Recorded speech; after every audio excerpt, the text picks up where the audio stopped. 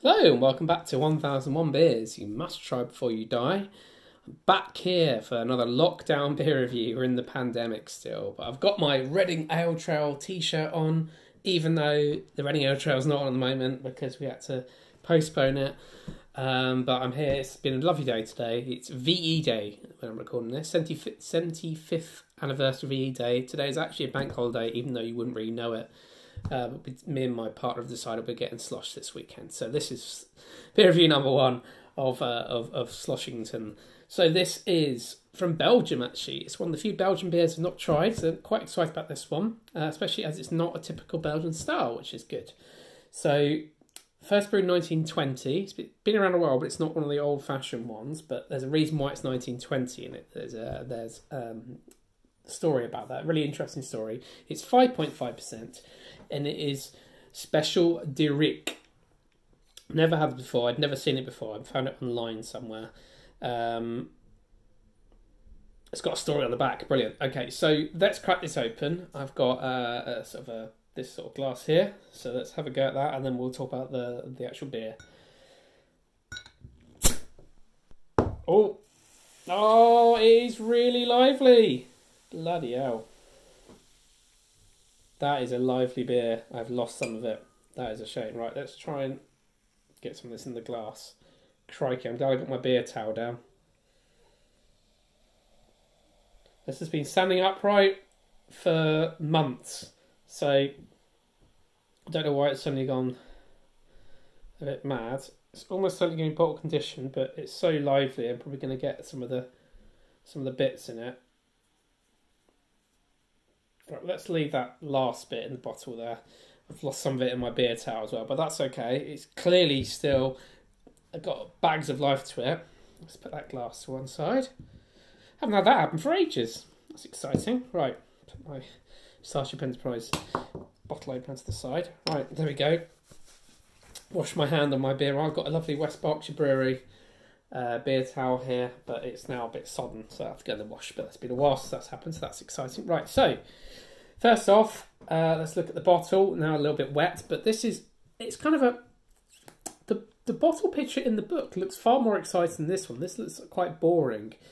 It's kind of like big bold font. In fact, the label's on slightly skew width, which I kind of like.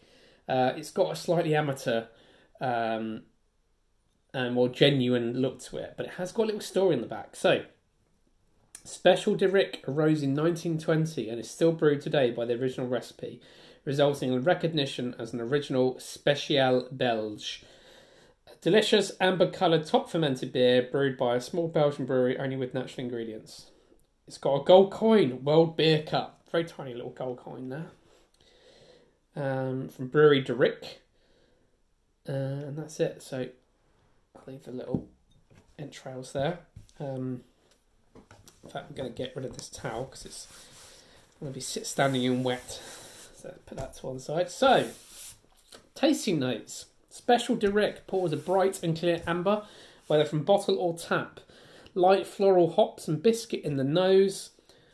These days, its hop bitterness is more noticeable than the lightly sweet maltiness, especially when fresh, begs to be gulped in quantity. Oh, that's exciting. It's died down a bit now. It had a huge head, and I was letting it sit there, and it's dying down a bit. So yeah, absolutely a bright amber. It's a little bit clear, but obviously through its excitement, it's kind of the conditioning's in the glass a bit, but that's fine. Let's see if it's got the light floral hops and biscuit in the nose. I'm getting the light floral hops, I'm not getting much biscuit. I am getting a Belgian-y smell though, so that's kind of, I don't know, Belgian beers have a scent to them. Not an unpleasant scent, but it's very identifiable as a Belgian scent. So I think without further ado, let's go for the taste. Cheers.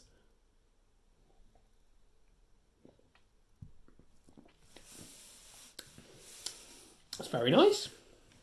It's kind of very light, kind of almost like a honeyness to it. Yeah, it's quite good. I wouldn't call it like, it hasn't blown my mind. I thought it was going to be really, really exciting because it's called Special, but it's not that exciting. I will tell you a bit about the brewery though. It says the De Ryck Brewery is one of those family-run outfits that's not supposed to exist anymore, despite its local success. The big fish have not gobbled it up yet, thankfully. The brewer, Anne de Ryck, is the great-granddaughter of the founder, Gustav de Ryck, and she learned her trade in Germany like her ancestor. A bit about what the brew house is called. The brewery was originally called the Golden Eagle. That's what it is, and then they renamed themselves to De Ryck, the family name, in 1920, and they launched this.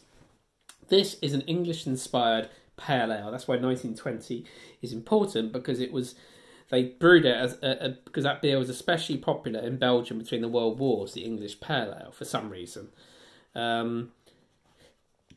So, interestingly, De Ryck's version predates the more famous Palm from 1928 and De Koning from 1939, although there are several references to Belgian special pale ales going back to 1900.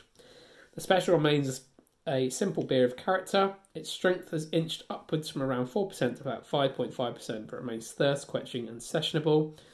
Although its malt backbone and classy hopping keep a certain Englishness, its light body and crisp sparkle are distinctly Belgian. Like the brewery itself, the special was no doubt evolved over the years, but probably not much.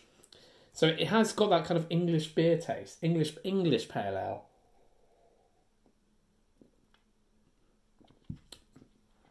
It's basically like an English pale ale with a slight fizz from Belgium. That's how I describe it. It's not that hoppy. The maltiness is what you get most of, especially now I'm drinking it more. Very reminiscent of an English pale ale. And that's what that significance of the year was. It first brewed because it was brewed because of the popularity, and that's why, you know, that's an interesting footnote to beer history if you think about it. When actually, because now in England, Belgian beer styles are now being brewed a lot by English brewers as well as American beer styles, but actually English beer styles were the ones that were the most popular at a certain point in history. It's nice. I can see why it's in the book, because it is an interesting. It's got a very interesting characteristics for it, and it's very unique.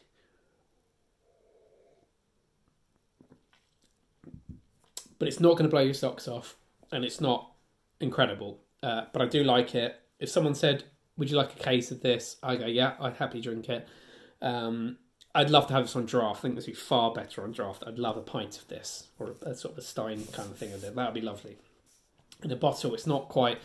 I feel like I'm rationing it to myself a bit, especially because the nature of bottle conditioning is you lose a bit, and then that biscuit, and then it was so fizzy it came out. So I kind of feel like I've missed out a bit. So I'm only going to have to try and find this again on draft somewhere near the village of Herzl,